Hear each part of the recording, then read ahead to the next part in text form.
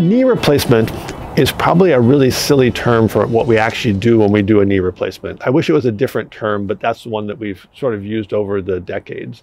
We don't really replace the knee like replacing a transmission on a car. A lot of patients think that we cut their shin bone and we cut their thigh bone and the whole thing comes out like a transmission block and we put a whole new transmission in. Really what we're doing is resurfacing the knee or putting new replaced surfaces of metal and plastic on the ends of the thigh bone and the shin bone and behind the kneecap. And therefore the raw bone-on-bone surfaces that are hurting so much are no longer there. They're replaced with things that you can't feel, like metal and plastic, and therefore the pain goes away. That operation is one that we come to slowly and steadily and thoughtfully with patients. And usually we practice a lot of non-operative treatment for many years sometimes before we actually get to the point of doing knee replacement. The things that we do for non-surgical treatment of the knee include things like modifying activity, physical therapy to strengthen the muscles around the knee and in the core muscle strengthening as well, weight loss if that's a concern, increasing activities which are non-impact aerobic activities like swimming, cycling, elliptical trainer, rather than running, or sometimes even for some patients, prolonged walking can make their knees hurt more than cycling, for example, could. Then we also add in things like anti-inflammatory medications, and we try to limit those if we can, but sometimes those are necessary on a long-term basis to help patients cope with the discomfort in the knee before they're ready for surgery, and sometimes they're very, very effective.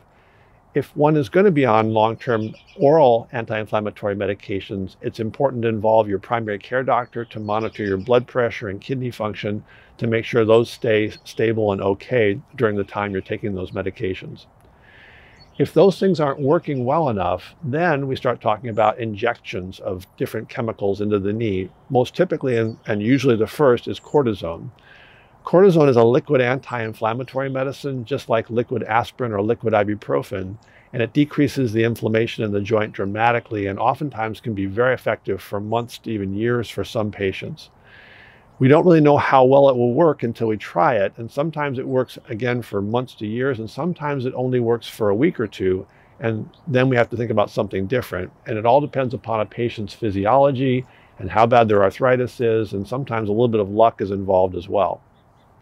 If cortisone injections work really well, then we can continue those on a repeated basis, provided we spread them out by at least about 4 months or more apart. Too close together can damage the joint, but far apart is safe for the joint and can be done theoretically indefinitely. Usually what happens is over time, the arthritis slowly gets worse and patients will tell us, you know, it's not working as well anymore and we have to do something different, at which point we start thinking about the next level of involvement. Other types of injections include platelet-rich plasma, which is your own body plasma that we can inject into the knee after putting your blood into a centrifuge. That's been shown to be better than placebo, but about 75% of patients will receive benefit, but about 25% will not. It is expensive at about $800 currently per injection, and most insurance companies don't cover it, so we are thoughtful about whether we do that or not. So-called viscosupplementation, which is chicken cartilage gel injections into the knee, which consists of a chemical called hyaluronic acid, which is the lubricating protein for cartilage, are used widely throughout the United States and through Europe. The data on them is somewhat variable in that most studies out there will say that it doesn't show that the injections work better than a placebo, but some patients feel wonderful after the injections, about maybe 30% of patients. And so therefore, if you had them before and they work well for you, it's fine to continue them. But if you're going to start them for the first time, we encourage you to do some background research and decide if that's the right treatment for you. And certainly we can discuss it in the office and decide at that point as well. Other types of non-surgical treatment would include using a cane, sometimes using a brace depending upon the type of knee arthritis you have and the type of deformity of the knee.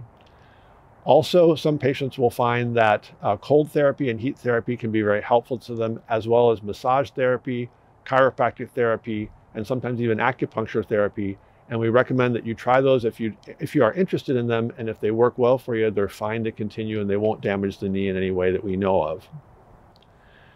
We don't currently recommend stem cell therapy because there's no data that shows that it does any significant cartilage regrowth inside the knee or any type of change of the arthritis.